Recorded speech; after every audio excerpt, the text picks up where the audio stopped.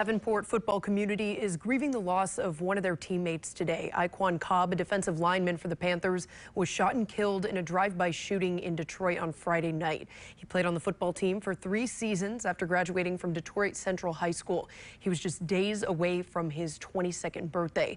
In a statement, Panthers head football coach Sparky McEwen says words cannot express the pain felt right now. The Davenport football family is heartbroken to hear the news of our teammate and brother Eyquan. He was a light who always had a smile on his face.